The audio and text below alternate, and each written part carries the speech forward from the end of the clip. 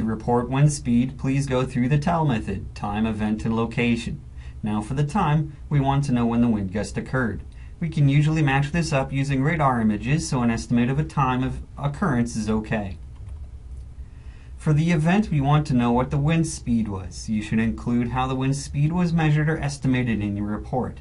Did you use the Beaufort scale to estimate it, or did you use an anemometer, which is an instrument that is displayed at right through your personal weather station? And finally, the location where you observed the wind speed. An intersection or the address is fine because you are usually going to be underneath or near the strong wind when it hits.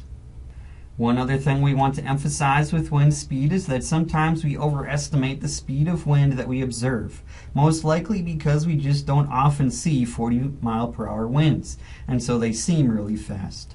As a result, we're trying to push the use of the so-called Beaufort scale, which you can see at right in the slide there, which matches a range of wind to threshold of visible damage that you might see. As we are receiving a wind report, we will be checking to see if the wind speed you provided matches the damage you noticed.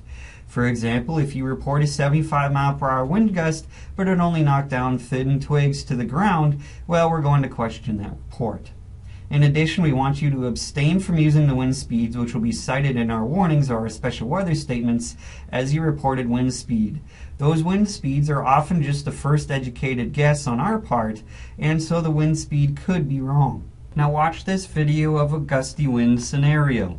This is often misreported as 60 to 70 mile per hour winds, but it is really only 30 to 50 miles per hour.